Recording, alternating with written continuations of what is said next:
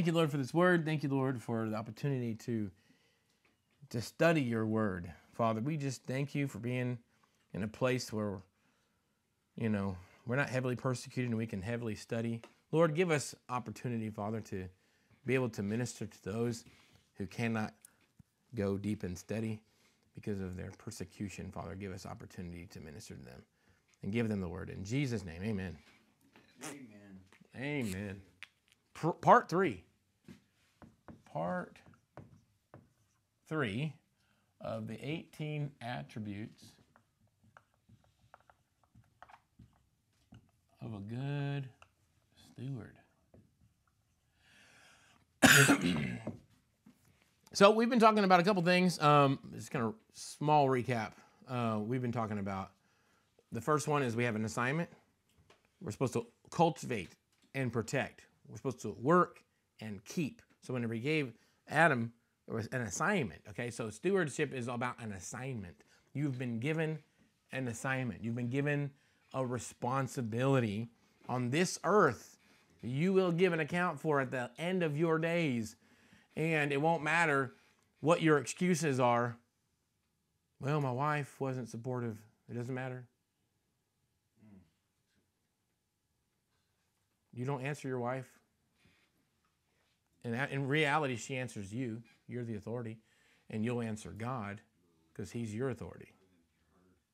I'm not saying that we don't serve our wives because the Bible says those who are the least of these will be the greatest. But in the actuality, as a husband, you are the head of the home. So you've got to lead your wife. But I'm not trying to get off on that necessarily. I'm talking about the fact that there isn't anything that's going to get in the way. You're going to have to answer God for the way you live your life. Okay? And you have to give an account for the assignment he's given you. Okay? So it's important to seek him with all your heart. Figure out what that assignment is. And do it. Amen? So part of cultivation is protect and multiply. Defend it and make it better, right? All right. Second thing we learned was we help carry a burden. We're carrying God's burden on the earth. We're co-laborers, 1 Corinthians 3:9, for we're co-workers in God's service. Okay? Acts chapter 6. I'm going to skip past that. Okay, love. The third thing we learned was that a good steward loves correction. Okay? Anyone who rebukes a mocker will get an insult in return. Anyone who corrects the wicked will get hurt. Don't bother correcting mockers. They will only hate you, but correct the wise, and they will love you. Instruct the wise, and they'll be even wiser. Teach the righteous, and they will learn even more. Okay, so good stewards love correction. The reason why is because a good steward isn't serving himself. A good steward is serving someone else. And so if I was to make you a meal that you absolutely hate, would I be a good steward of giving you a meal that you hate every day? You know what I mean? Or would it be better if I actually love you to find out what you want and give what you want? Does that make sense? So we can't say, I'm going to do what I want to do and God better be happy with it. See what I'm saying? Because I'm giving my best. Well, first of all, God created you. He knows what you're supposed to do. You don't, actually. We need to know what God wants us to do, and we do what he says. Sometimes that means we're supposed to be an accountant. Sometimes that means we're supposed to be a book writer. Sometimes that means we're supposed to be a preacher. Sometimes that means we're supposed to be a garbage man. You see what I'm saying? You need to know what it is your purpose is and what God's really... How can you most effectively serve God? I got a friend of mine who's a garbage man here in Brownwood, and he goes and does garbage, and he preaches the gospel when he sees people, and they come out and bring us deal. He checks on them, prays for them, and all that. He sees people he ain't ever going to see, except when he's doing the trash pickup. Come on, right? Yeah. Some people are never going to go to church, but going to see the trash man. Oh, gosh. That's awesome. See what I'm saying? So we have a purpose and a calling. We got to... It's not always... and it's not always noble either. Think about that for a minute. It's not always noble. We always want to be that fine china in that cabinet. We always want to be that preacher up there on the stage or whatever. Well, he's the one who's important. He's not important.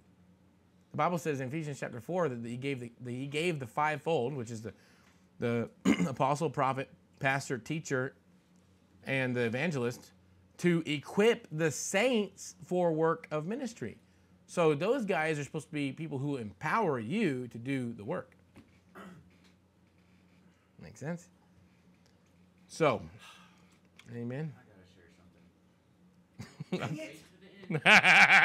share something. Wait till the end. Write it down. Write it down. All right. The fourth thing we learned was faithful with the little. It'll make it for good discussion later.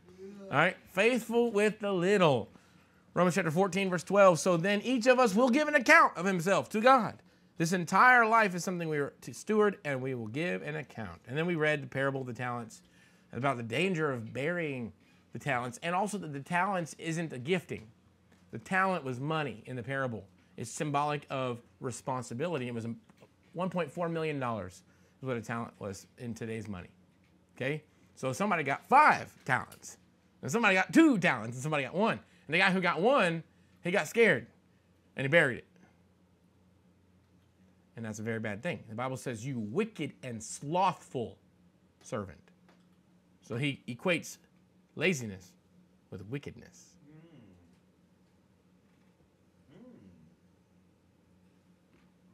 Well, I didn't know. It doesn't matter.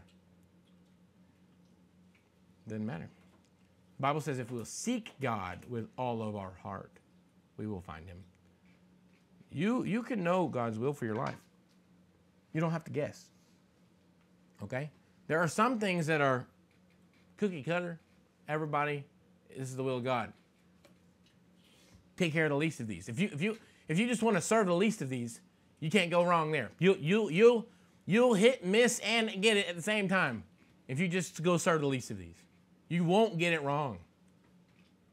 Let me say that again. If you just serve the least of these, you won't get it wrong. Okay? How can you serve someone? I had someone tell me one time in college, I asked them if they wanted to do something about, I can't remember what it was. This is a pretty simple thing I was asking. It wasn't a very complex thing. I said, well, let me pray about it. I'll have to pray about it. I said, if you saw somebody, I think it was about evangelism. I said, you really we need to share the gospel. Well, I'll pray about it.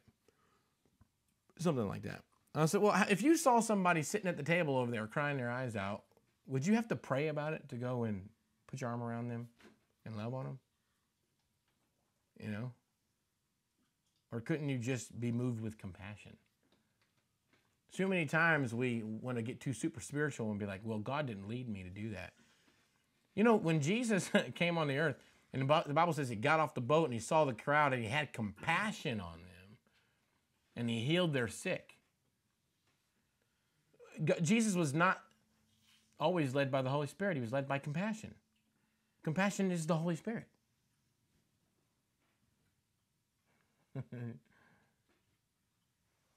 Compassion. I mean, obviously, there's some times where the Holy Spirit will lead you not to go. There's actually more times when the Holy Spirit will lead you not to go versus leading you to go. Okay, so when Paul, the apostle, was given the command, go into all the world and preach the gospel, that's all he needed. He didn't need a word from God. He didn't need any more word from God. He didn't need any other. Have you ever heard of this phrase? Whatever's written, you don't need to actually hear. If it's written, you don't need a special word from God. It's already written. It's written. Go and preach the gospel, therefore, to all nations, baptizing them in the name of the Father, the Son, and the Holy Ghost, right? Making disciples of all nations. So that's a command that's written down. You don't have to pray about it. It's written down. And he told all of his believers, all of his followers, go into all the world and preach the gospel, making disciples of all nations, right? Baptizing them in the name of the Father and the Son and the Holy Ghost. You don't have to pray about that. So Paul, he just did that. He just went.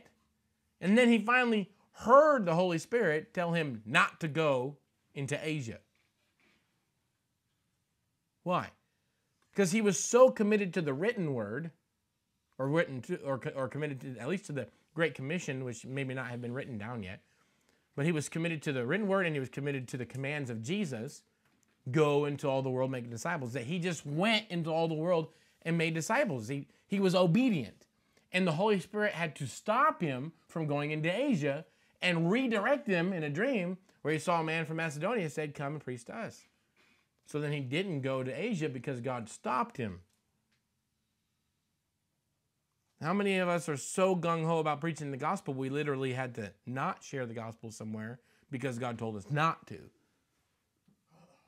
But we're so busy waiting on to hear God to go do something. Just go do it. If he don't want you to do it, he'll tell you.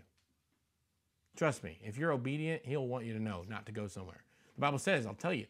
I think it's Isaiah, right? It says, I'll tell you to take a left. I'll tell you to take a right. But you can't get that direction from God unless you start moving. I never really started hearing God until I started actually obeying what I did hear originally. Let me say it again. I didn't actually start hearing God until I started obeying what I heard originally.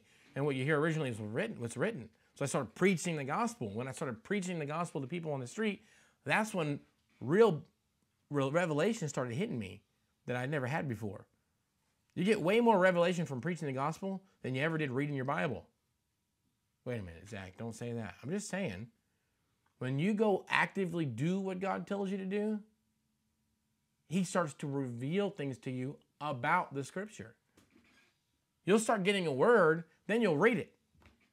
And you're like, whoa, God just spoke that to me already. And then you read it after he spoke to you. All right, anyway. People say, I want to hear God. Obey. Just obey what you know. Then you'll start hearing God. Yeah.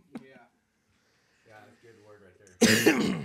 All right, so being faithful little. All right, so let's get to our new thing we're going to be talking about today. Number 5 is, attribute number 5.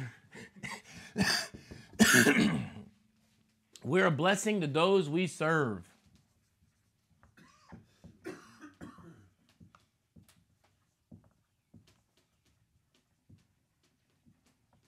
So previously, we talked about what a steward is. That a steward is someone who is a servant who acts like a ruler. Okay, they are a person who's been given something that doesn't belong to them to take care of it for someone else. Okay, so this earth has been given to mankind. We've been given authority over the earth, but we're stewards because ultimately it belongs to God. You see what I'm saying? He just gave us charge over it. We're a steward, okay? We're a blessing to those we serve. Genesis chapter 39, verse 4 through 6. So Joseph found favor in his sight. Who's that? Potiphar. So he was a slave. I want you to notice something about Joseph. Joseph never allowed his title and his position to hinder him from his influence. Say it again. Joseph never allowed his title and position to hinder him in his influence because he was influential, period. He knew who he was. He had a glimpse from God that people would bow down to him. So he had a revelation that he was something more than a slave. But God took him into slavery. What time do you got to go right now? No. He took him into slavery. I know that sounds weird, but he did. Because the Bible says later on, he says, what you meant for evil, God meant to save many lives. Now, that's kind of weird to say. I don't like to say that God wants to punish you or it's not God's will. Okay, let me put it this way. It's not God's will that people get thrown into slavery. I don't believe that's the will of God. Okay, but God is able to turn even the bad things that happen to us into good things. Okay, I don't think it was God's will that Joseph would later on be falsely accused of rape and then thrown into prison for something he never did. You see what I'm saying? God's not a God of injustice. So I can't attribute his slavery or even necessarily his... I have a difficult time attributing his slavery and his imprisonment for unjust reasons as necessarily God's perfect will. Okay? On the other hand, a lot of what Joseph does is very much type and shadow of Jesus Christ. He became a humble servant, right? Then he was falsely accused. He was punished for sin he never committed. In fact, he was punished for someone else's sin. Think about that, because it was Joseph's, Potiphar's wife that tried to get him to sleep with her and commit adultery, and he said no, and he went to prison for her sin. You see what I'm saying? So, there's a lot of type and shadows of Joseph and Jesus. And then the Bible says that Jesus was given the name above all names. Exalted. Only subject to God the Father. The Bible says, Jesus says that God the Father is greater than I am. And it says that he will give him all the kingdoms on the last day in 1 Corinthians. Okay, so same thing happened with Joseph. Joseph was thrown into prison, slavery. Then he was thrown into prison. And then he was exalted to second in command over all of Egypt. It says that when he spoke, it was like Pharaoh speaking. His authority was equal, but also submitted to Pharaoh. See what I'm saying? All right, let's get over here. So Joseph found favor in his sight, this Potiphar, and attended him, and he made him overseer of his house and put him in charge of all that he had. So he went from slave to ruler of slaves. From the time, did y'all know we're just slaves? We just have to get over it. We only become rulers of slaves. We're all slaves. You either serve the devil or you serve God. You only exchange hands. From the time that he made him overseer in his house and over all that he had, the Lord blessed the Egyptian's house for Joseph's sake. Whoa. So the Egyptian, who was not a godly person, was actually blessed because Joseph was godly and humble and a good servant.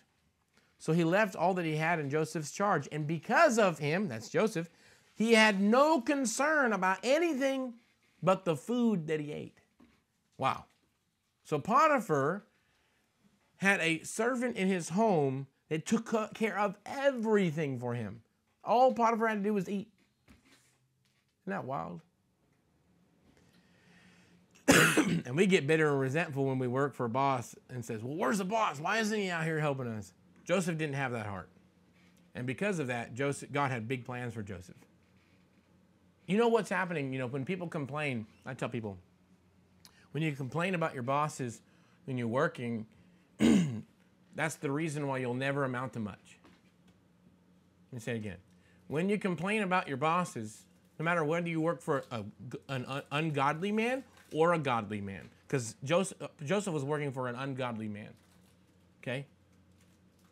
He was working for a pagan man, right? So we should give honor to our leaders and our bosses and things like that because it actually sets us up. It sets them up for success, but it also sets us up for success as well in God's eyes. Well, what if I always stay at this job and die in this job and, never amount to much after this? You don't get it. Jesus said, the least among you will be the greatest in the kingdom of God. This world is so temporary. When you wake up in eternity, you're going to look at this life and say, it was so short. If you lived 100 years, if you lived 900 years, you still look at this life and say, it's just a blip in my life. What was I thinking? Why did I waste that little time I had? Like the time you have is so precious. It's because it's scarce. It's so tiny, the time that you have. Make sense?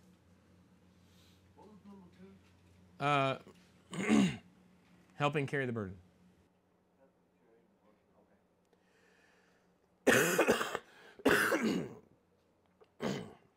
So Joseph, he was then thrown into prison, okay?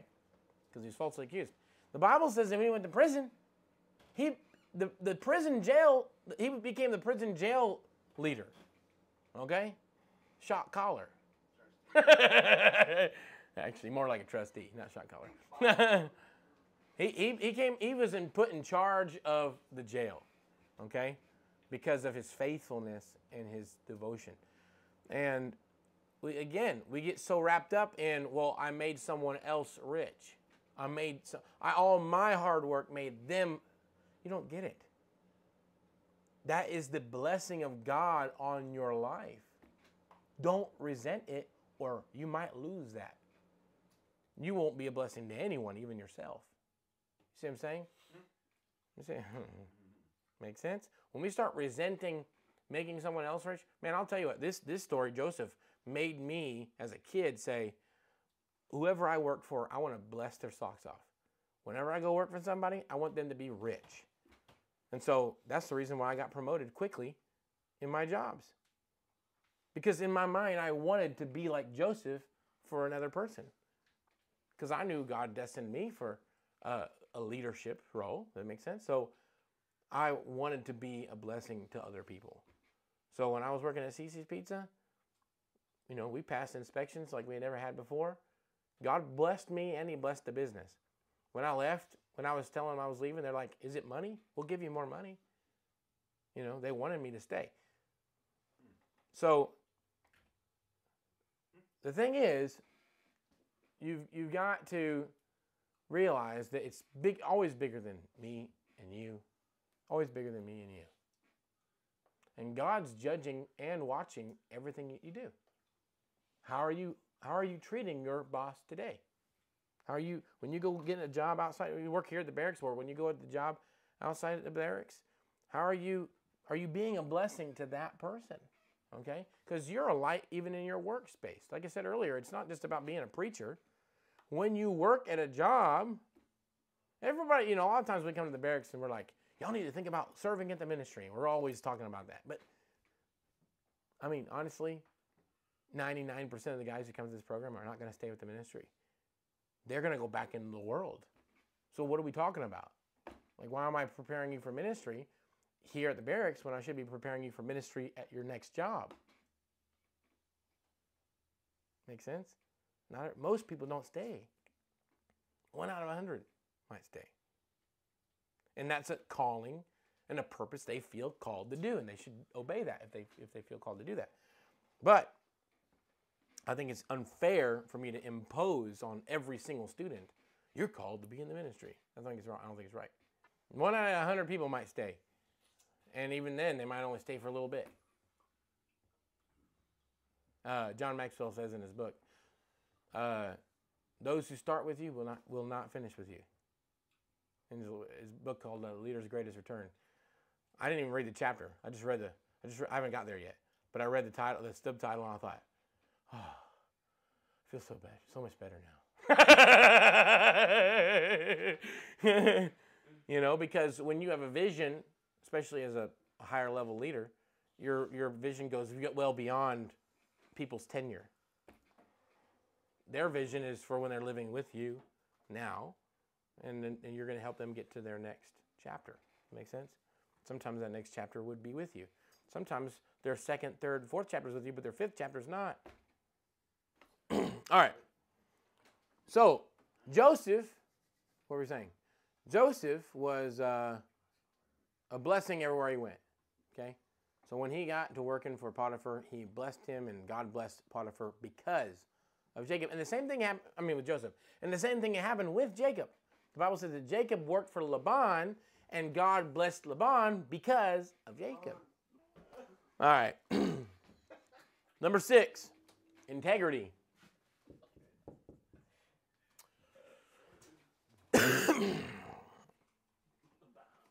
I'm missing a scripture that I want to have in here.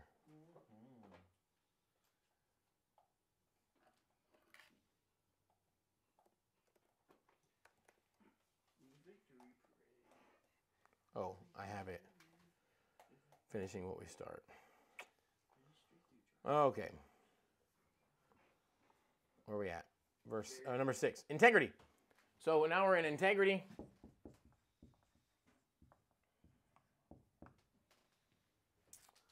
First Corinthians chapter 4, verse 1 through 2. This is the way any person is to regard us, as servants of Christ and stewards of the mysteries of God. In this case, moreover, it is required of stewards that one be found trustworthy. Trustworthy. This is one of the major key components for promotion and for stewardship.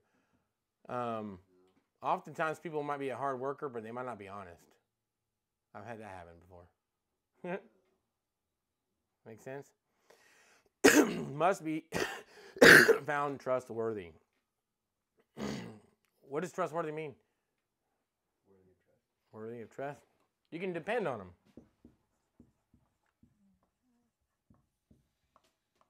They're not liars, right? They're not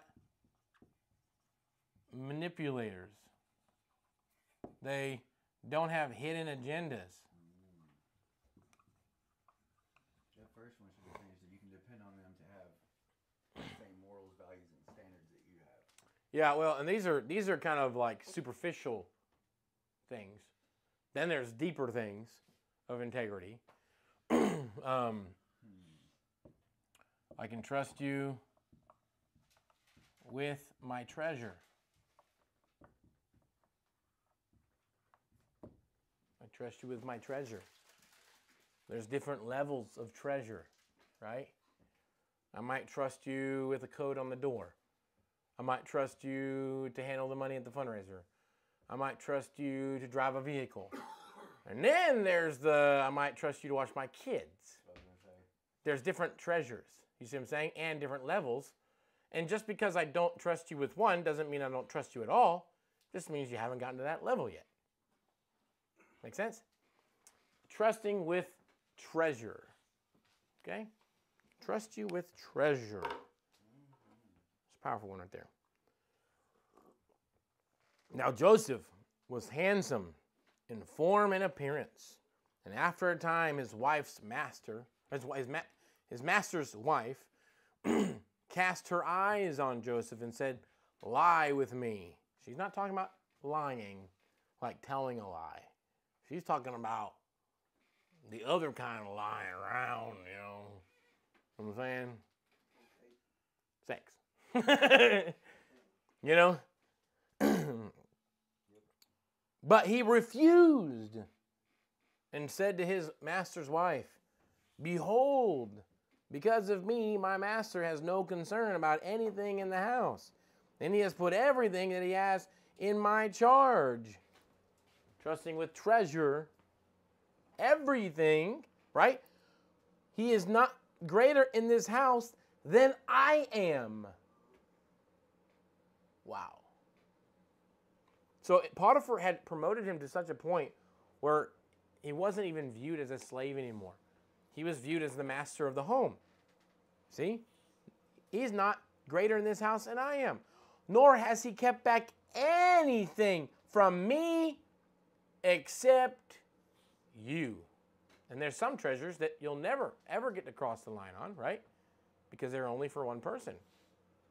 He says, but for you, because you are his wife. How then can I do this great wickedness and sin against God? You see that? His sin he wasn't even considering his sin against Potiphar. He was considering this sin to be a sin against God. And as he spoke, and this is the reason why Joseph operated in such integrity. He feared the Lord. It wasn't man that he was fearing. It wasn't man he was submitting to. The reason why Joseph was so successful as a steward of man's things was because he was a good steward of God's things, and vice versa. Because the Bible says, how can you be trusted with heavenly riches if you can't be trusted with earthly riches? So there's a duo thing here, right? If you're faithful with the earthly things, God will trust you with heavenly things. So we always want to jump to ministry. We always want to jump to doing something for the kingdom. Sometimes the kingdom begins, in fact, every time the kingdom begins in the natural. If you can't be faithful with washing your clothes every week, if you can't be faithful with cleaning up after yourself, if you can't be faithful with doing what your boss asks you to do when he says to ask you to do it, how can God trust you with heavenly things? Because they're more precious. You see what I'm saying? Heavenly things are more precious than earthly things. So be a good steward of the earthly things, and then God will give you heavenly things. Okay? How then can I do this great wickedness and sin against God? And as she spoke to Joseph day after day, he would not listen to her to lie beside her or be with her. So I don't think it's even sex necessarily. I think it's just sitting on the couch together. He didn't even want to go that far. Because we know when you play with fire and gasoline, you get a little boom boom. You know what I mean? A little boom boom. Don't mix fire with gasoline. Lie beside her or be with her. But one day, when he went into the house to do his work, and none of the men of the house was there in the house, she caught him by his garment, saying, lie with me. But he left his garment in her hand and fled out of the house. Fled out of the house. He ran. He ran for it. He ran away. I love that part. Why? Why did Joseph run? He was scared. Get caught. He knew he would if he would have stayed, he would have done it. He knew if he'd stayed, he would have done it. Because there are just some things you should never put yourself in. There are some situations you should never put yourself in if you expect to win. Yeah. That's why we have boundaries. As men of God, we have to have boundaries that are far enough back away from the actual sin. But so many times we want to get right up to the edge and hope we won't fall off. I remember being a little kid. My dad and I were talking about yesterday, the day before, about going camping, and there was this. We were in Yosemite Park, and I was a little kid, maybe 5th or 6th grade, and you know, when you go with your dad and you're going to camping sites and stuff like that, and you go down the trails, you start to run ahead, right? Run ahead, and then my dad always let us kind of run ahead and climb things, and never really, you know, he was always pretty cool about it. Like, yeah, just let him have fun. Well, we went on this trail with my dad, me and my brother, and my mom stayed back, and we were running ahead, and my dad knew that there was a cliff. I can't remember how, 700-foot cliff. Huge. And he yelled at us, "Stop!" Right? And we all, "Walk here with me." Got us close. "You stay with me the rest of the way," right? "You don't go ahead." And so I remember we got up to the edge of that cliff, and when we got close enough, about from here to that wall right over there, my dad said, "All right, get on your hands and knees." So we got on our hands and knees. We're going to crawl to the edge, and you're going to stay on your belly. And so we just eased up all the way to the edge. And I remember looking over that cliff. We were on one of them cliffs like this.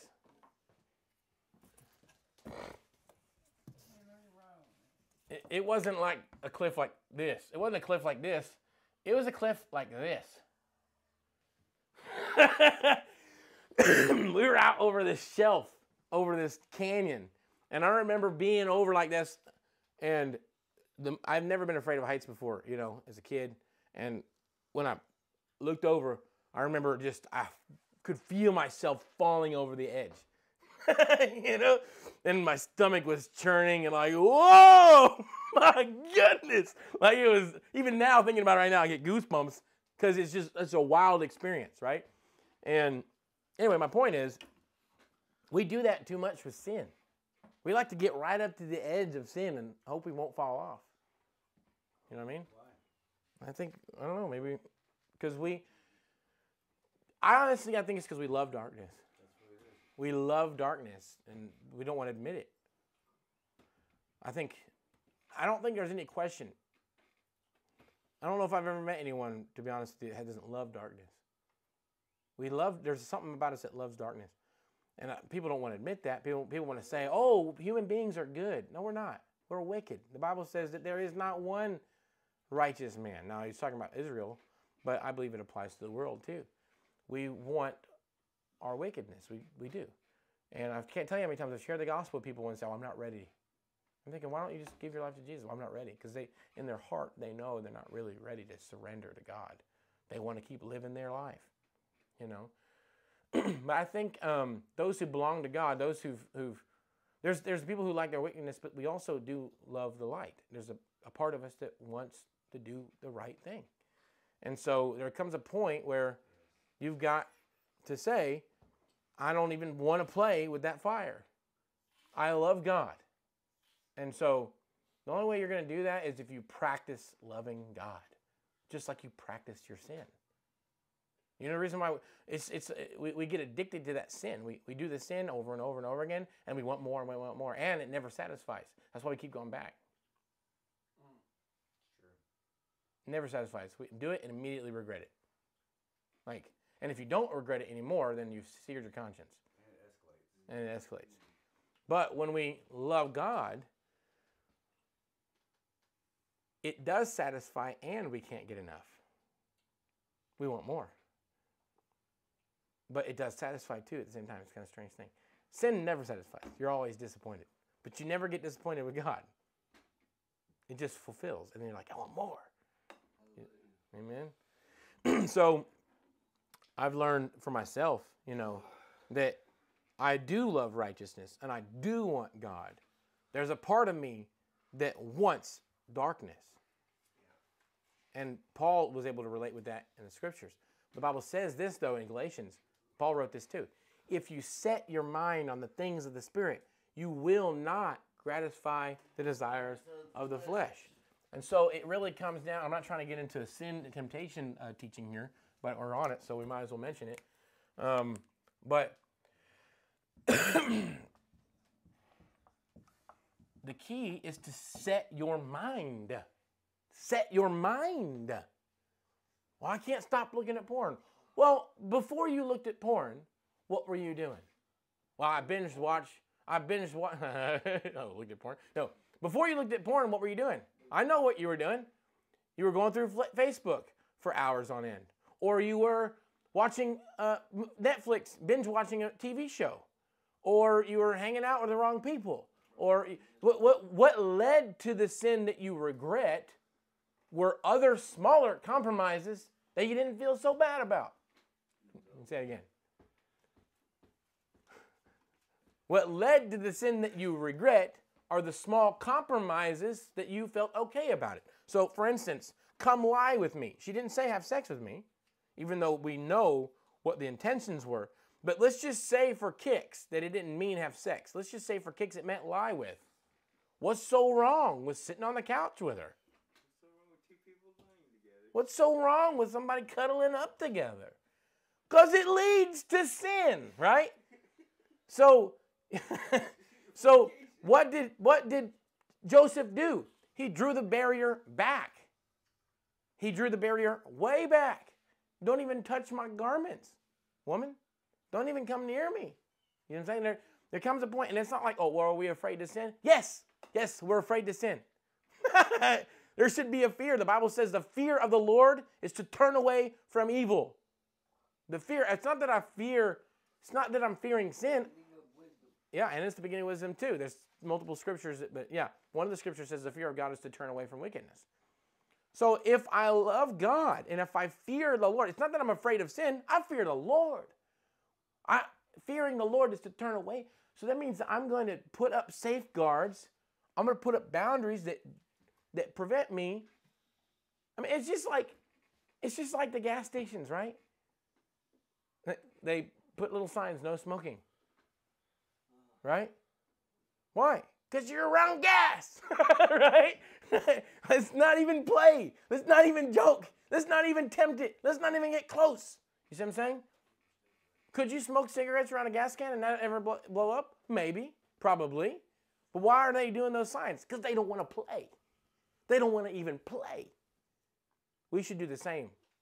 Especially if we have a tendency to return back to a particular sin, we should not play. You see what I'm saying? All right, I got way off. Stewardship. Being trustworthy. So we see here, we're not going to go to the next point. I'm just going to end here. This particular thing is talking about resisting sin. So this passage is talking about resisting sin. But it's about being trustworthy. So integrity is not just not sinning. Let me say it again. Integrity is not just not sinning. Integrity is creating proper boundaries for yourself so you never even play with it. You don't even get close to it. Okay? That's integrity. Integrity is drawing spiritual lines, drawing spiritual boundaries and physical boundaries. I got tired of relapsing on porn. And so I just said, I've had enough. I'm not going to have I told my wife, here's what I told my wife. It's not worth it to me to have a phone anymore without protection. I'm going to have something. It's not worth it to me to pay for a cell phone if I'm not willing to pay for accountability. And people will say, well, are you walking in freedom if you always have to have an accountability app? Yes, actually I am. Because walking in freedom is not lack of boundaries or restrictions. True freedom is imposing self-boundaries and self-restrictions. Why? Because the Bible says, my people perish for lack of vision, and for lack of prophetic vision, they cast off restraint. And the most powerful people in the world who had never sinned in the world who had never yet sinned, Adam and Eve, they were sinless in the garden, God gave them a restriction. So if I have a restriction, it is not evidence of lack of freedom. It's evidence of the fact that I can self-govern. Look, self-govern. Look, watch this. What is the definition of self-control? It's control. You're controlling yourself. That means you're restricting yourself. So there's absolutely nothing wrong with imposing a physical restriction on yourself if you must, in order to prevent yourself from going down a road you do not want to go down. True freedom, listen, true freedom is being able to submit to boundaries that you've allowed to be put on yourself. We mistaken the idea. We think, well, I got these rules and regulations. Rules and regulations are not evidence of slavery. They're evidence of authority. God gave man and Adam and Eve authority over the entire earth. And when he did so, he gave them a restriction. When they had never sinned. And we always think, well, these handcuffs mean that I'm a prisoner. You see what I'm saying? We immediately think of a restriction as a handcuff. Well, I'm a prisoner because I did something wrong. No. You know what must be restrained? Powerful things. Let me say it again. You know what must be restrained? You're going to listen to my teaching on authority of the believer. I'll talk about this. What must be restrained are not dangerous things or bad things. It's powerful things. Because powerful things without restraint become evil. Let me say it again. Powerful things without restraint become evil and destructive, like electricity. Electricity is good if it's restrained. If it's not restrained, it's very bad. Fire is good. If it's not restrained, it's very bad. You see what I'm saying? We mistaken restraint as imprisonment, when real godly restraint is empowerment. It helps you become better at who you are. It helps you become more powerful, more effective, more efficient. When we restrain electricity, we have lights. When we don't restrain electricity, we don't have lights, and we can have a fire. Does that make sense? Am I helping y'all? Very much. Life and death. Integrity. Last thing I'll say, and we'll just have to close it out. Integrity always has personal restraint. Set your mind on the things of the Spirit, and you will not gratify the desires of the flesh. You know what that means? If you set your things on the world, what will happen? You become like the world, and you also will gratify the desires of the flesh. So we have to set our mind, which also means I must tell myself, no, I'm not going to, huh? Set our mind on things above. Right. It's one of the reasons why at the barracks we watch a secular movie once a week. We're supposed to. Because I want you guys to focus on the Word, and we're purging ourselves. Scripture says that do not be conformed by the world, but be transformed by the renewing of your mind, right? So the way that you save your body from destruction of sin and your mind is by mind renewal. That mind renewal is so pivotal to walking a life of freedom and walking a life of integrity, walking a life of sobriety and purity and righteousness. Amen? So if you find yourself continuing to go back to something, maybe you should ask yourself, what have I been struggling with in my restraints? You're never going to be able to talk yourself out of sin. Stop doing it. It's a dumb excuse. I've heard people say, well, just stop. You can't just stop. It's a mind renewal. It's a fixing your mind. See what I'm saying? We've said this before. The barracks is a program, but if you don't come here, you still have to do a program. You have to reprogram your brain, right? That's the only way. Anyway, all right, I'm very quick. Let's pray. Father, we just thank you, Lord, for your word. Lord, help it get in our hearts and help us walk in integrity, Lord. Become good stewards. Father, help us be a blessing everywhere we go. And help us complete the assignment you've given us. In Jesus' name, amen.